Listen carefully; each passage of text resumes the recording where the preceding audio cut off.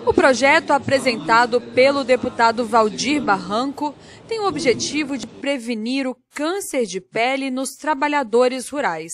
Principalmente num estado como o nosso, que é um estado de grande incidência solar, e o projeto trata especificamente que se crie no estado de Mato Grosso campanhas para os trabalhadores rurais com relação à conscientização em função dos raios que provocam o câncer de pele. O câncer de pele não melanoma, que é uma versão menos agressiva da doença, é o tipo de câncer mais comum no Brasil. Cerca de 30% dos tumores malignos detectados no país são desse tipo de câncer.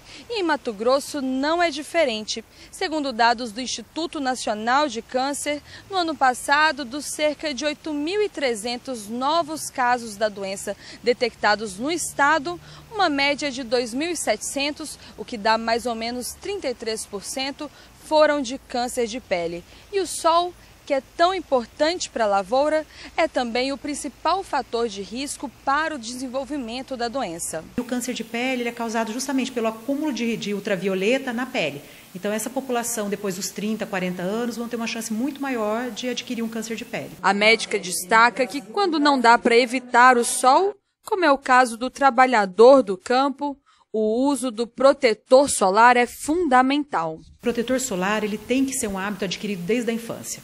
O correto seria a gente, ao sair na rua, aplicar o protetor a cada 3, 4 horas. O trabalhador rural mais ainda. Então, a cada 2, 3 horas de exposição, ele tinha que estar aplicando nas áreas que não estão protegidas por roupa. De acordo com a dermatologista, no estado de São Paulo, o protetor solar é distribuído gratuitamente na rede pública. Esse é também um dos objetivos da proposta que cria a Política Estadual de Proteção à Saúde do Trabalhador.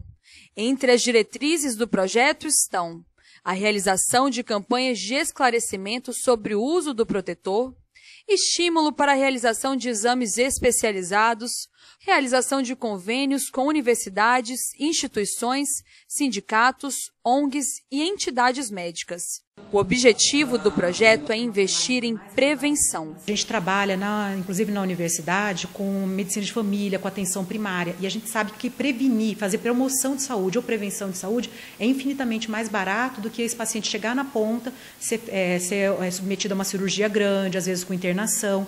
Se o câncer tiver dado alguma metástase, o paciente vai para uma quimioterapia, para uma radioterapia, que é muito mais caro do que fazer a prevenção. Então é melhor prevenir com campanhas e com protetor solar, com a conscientização, do que deixar agravar e chegar ao câncer, que aí é muito mais caro para tratar e muitas vezes acaba também, infelizmente, não tendo cura. O projeto é importante para conscientizar, mas é mais importante ainda para alertar o governo de que tem que fazer alguma coisa sob risco de ter que gastar muito mais depois e às vezes não conseguir salvar as vidas.